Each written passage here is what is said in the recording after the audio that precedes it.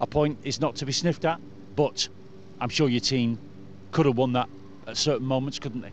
Yeah, we've just debriefed in there, and we probably feel it's like 2 points dropped in terms of the balance of the play and how the game went. I thought after they scored their goal, the initiative and the impetus of the players to get back in the game and show a willingness to want to go on and win the game was what we wanted. We finished the first half all even, came out second half, and I thought we tried to carry on in that same vein. And then probably the one small thing that we all agreed in there was probably in and around their box. We could have done better with the final pass or get the final contact on it. They got bodies behind the ball. Listen, they dropped to a 5-4-1 low block. They got men behind the ball and not wanting to lose the game. So it was difficult for us then to try and break their defensive rear guard. But in terms of how the boys showed initiative, I got nothing but praise for them. Josh Karoma's goal, we just talked to him about it actually, Darren. A great moment, probably the biggest one to celebrate today, obviously. And psychologically a big blow in the team's favour. But even before that, the team had been occasionally tentative, went deep inside their own half, more options were needed. You sense frustration, the players kept their calm, but that tentative, possibly lack of confidence in some ways, it seemed from the sidelines, came back in the second half. Is that still something you've got to work on with the players? Trust amongst themselves, somebody to take the initiative, that dynamism that's been lacking? Yeah, and I thought they, I mean, on the balance of the play today, we felt we controlled the game, which we wanted to do at home against the opposition. We had two teams that came here today that we knew the importance of the game. We knew that both teams wanted to win the game. Both teams certainly didn't want to lose the game. And I suppose in some essence it played out that way. The first half, I thought we were a little bit tentative when they could have been a bit more aggressive. We spoke about that at half-time, being more aggressive with our play. I didn't have no problem with us off the ball in terms of showing that aggression, but we wanted to show that aggression on the ball as well.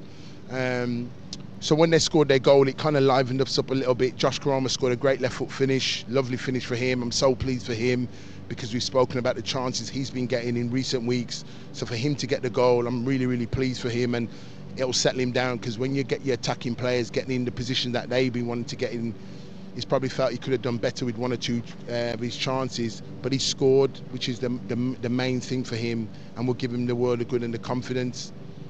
And then after that, I just thought to myself, the way the boys went about the game and tried and probed, but we just, when you look around their 18-yard box and you look at their bodies, what they had around it, they had a lot of bodies in front of the goal. So some of our shots was from the edge of the area, trying to shoot through people, or crosses in the box and then just getting on the end of it. So looking at that point of view, we have to keep showing that endeavour to go and win the game. And it was certainly, if you look at both aspects, did we want to go and win the game, or did we sit back and take what we had? That weren't the case, because we did try and win the game today. And equally, we're trying to read the opposition. That is the former England under-20s coach, and to his credit, he brings on Mikel Miller, because Mumbo was starting to struggle with David Kasumu. Miller did a good job. It was actually an interesting aspect of the game to watch man for man the different interactions and battles going on. There were others, but I'm not going to bore you or anybody else on the ones we were talking about during the commentary. On resources, Darren, specifically, we've got to remind ourselves that Thomas, Karoma, you've occasionally had to play them in positions that are not their natural ones. Sober Thomas has often been a centre forward. In an ideal world, you would have different resources in those different positions. You deserve a bit more luck in that regard, to say the least. We've talked about this a lot before. What is the situation on striker availability? Radulovic suddenly becoming unavailable. Have you had some bad luck, or has somebody done something wrong in training there?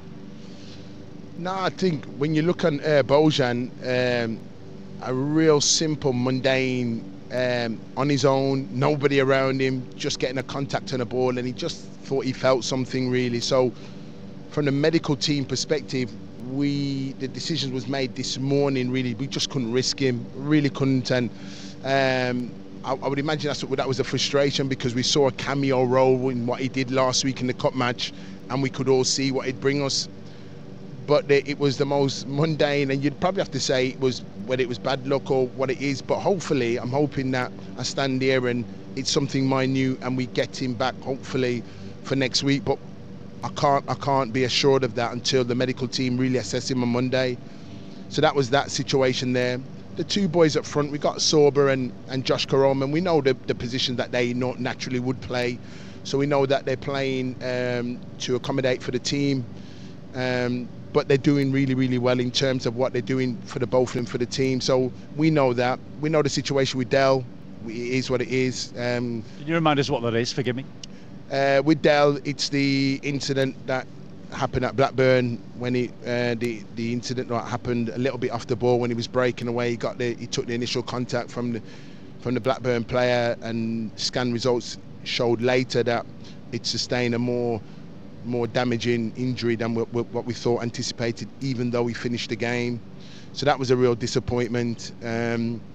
And then Bojan, hopefully isn't minute. Kyle Hudlin suffered a concussion in the game behind closed doors. We played Manchester City, we played their B team. 24 hours later, he suffered concussion there. We know the situation with Kian. With his situation, he's out long term. So that's the bits where you'd associate people in those strikers' positions. So we're having to make do, but the boys are doing. They're giving the crowd hope, really, and that's what we can hope for in this situation that we're in. And I've got complete trust and faith in them in terms of where they are. We do feel as a team we'll score goals. We do really feel that we score goals, and we've shown that in most of our fixtures this season. We're pleased with our performances. I've got better. There's more of a front foot aggression approach to us. And the boys are showing that initiative going forward, but what we have to do is continue to keep building on top of that. We've got a really important game against Blackburn next week. We get a full week to work in training. We've debriefed today a little bit after the game. We'll do some more on Monday, and we'll build it again over the course of this week. A lot of people were arriving at the stadium really looking forward to seeing Alex Matos. He gave us lots to talk about even at Man City last week. How do you think he did today on his home debut? I thought he was bags of energy. I thought his aggression was there to see.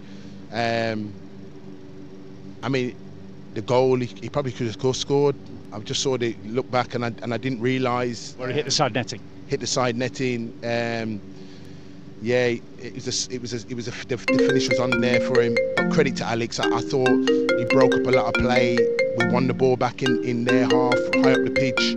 Large percentage was that down to him, the way him and Hoggy combined together, and Jack Redoni. So I'm really excited to have Alex, and what he'll end up doing, you'll see him build his minutes more and more and more. Up until this part of the season, his average minutes has been 50, 60 minutes because of the lack of game time. But we're building him, and he's going to be a really important part to us, really. So really pleased with his performance today. Given the injury look you're having, you're not tempted to put him in cotton wool and make him sit down for a week just to get ready for Blackburn away? Okay. So he doesn't sustain an injury. Yeah, okay. All the boys are wrapped in cotton wool, if truth be known, because we're having to wrap them in cotton wool because we can't afford to lose any more at this stage. So every single one of the players that you see in the group are wrapped in cotton wool because it's so important and essential that we keep the bodies. The big thing for us is, and the important thing is, that we've not got a 2-game or 3-game week because we would really struggle. So I'm really pleased over the month of January it's a 1-game week where we can work and the group can put all their energies into the game on a Saturday. So at the moment, until we get bodies back, I'm happy the way the fixture list is panned out at the moment.